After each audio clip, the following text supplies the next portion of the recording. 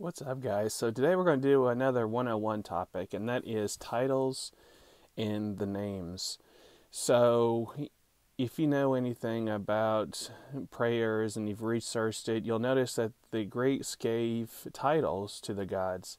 So like a big one is like Zeus Soter, or Zeus the Savior is what that translates as. So when we pray to the gods, do we have to address the gods in a formal title? Or can we just call them Zeus, Hera, Hades, so forth? Also, does it really matter how we pronounce their names?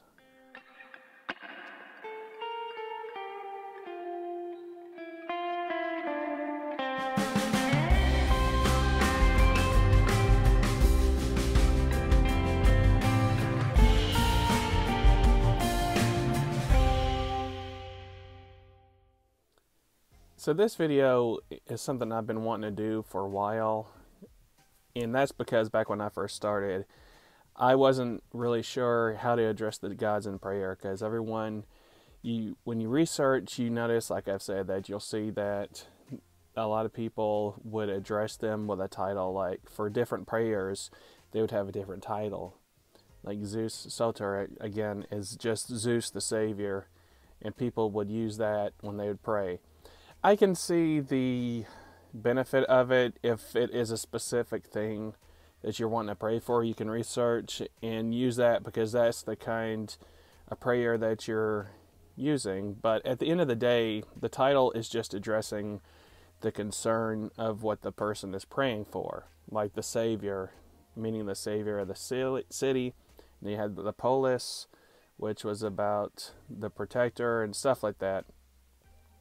But I've never found it necessary to give a title to a god or goddess, especially every day or every time I pray. When I pray, as you've seen on my videos, it's always just to Apollon, to Artemis, to Hera, to Dionysus, and so forth. And it was just a thing back in the day to give a title to a god when you prayed. And it's not just a Greek or Hellenic thing.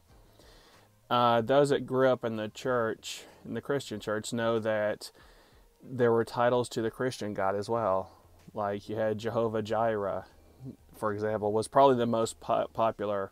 Jehovah being the Christian God, and Jireh being the title in Hebrew, meaning X, Y, and Z.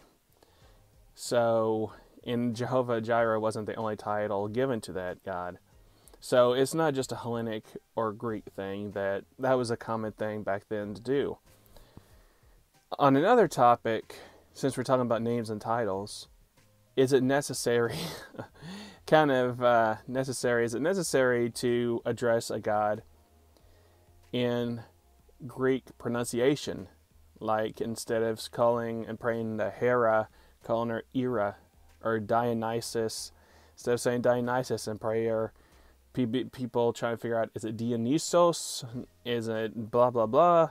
And some of the pronunciations are funny when people don't speak Greek and they're trying to pray to the god. And then some people have it mixed, that sometimes they'll do a mix, and sometimes they'll do the English, and sometimes they'll do the Greek. Does it matter? And the answer, again, just like the titles, it doesn't really matter. I've never run into a god that didn't hear my prayer just because I decided to go traditional American and call him Dionysus or Dionysos. If I wanted to go Greek, both had the same results. It's not about the titles, again, it's about what we're praying for and where we're coming from. I mean, the gods understand, and the gods don't really care. I mean, people mispronounce my name all the time because I spell it differently, my real name, than what it sounds.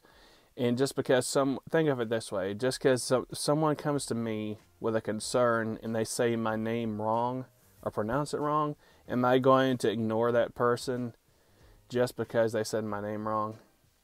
Think of it. If I would help this person that had a concern and they came to me and they pronounced my name wrong, I wouldn't turn them away. And so the gods don't turn people away just because of how we decide to pronounce their names. So don't feel like you have to learn Greek and pronunciation to address the gods. You can call him Dionysus, Dionysos, Hermes, Hermes. It sounds cooler, I guess, if you do the Greek pronunciation, but it's not a necessity. Anyway, guys, I just wanted to touch on these topics because back when I first started, I always wondered, did I have to figure out what title these gods were addressed as when it came to a certain concern?